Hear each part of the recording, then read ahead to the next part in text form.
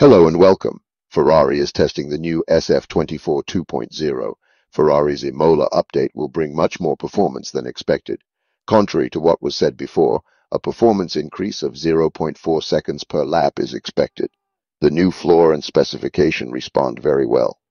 Taking advantage of the second day of filming, with the new improvements, Ferrari in Fiorano is already testing corrections for Imola. The new air intakes and the revised side sections are the most visible. Also the new floor, although it cannot yet be seen in the images.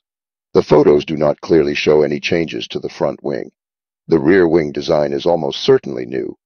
The S-duct outlet was moved to the engine cover and many aerodynamic elements around the cockpit changed, because only the wings remained in the cockpit, and the S-duct outlet that had been there since the start of the season disappeared.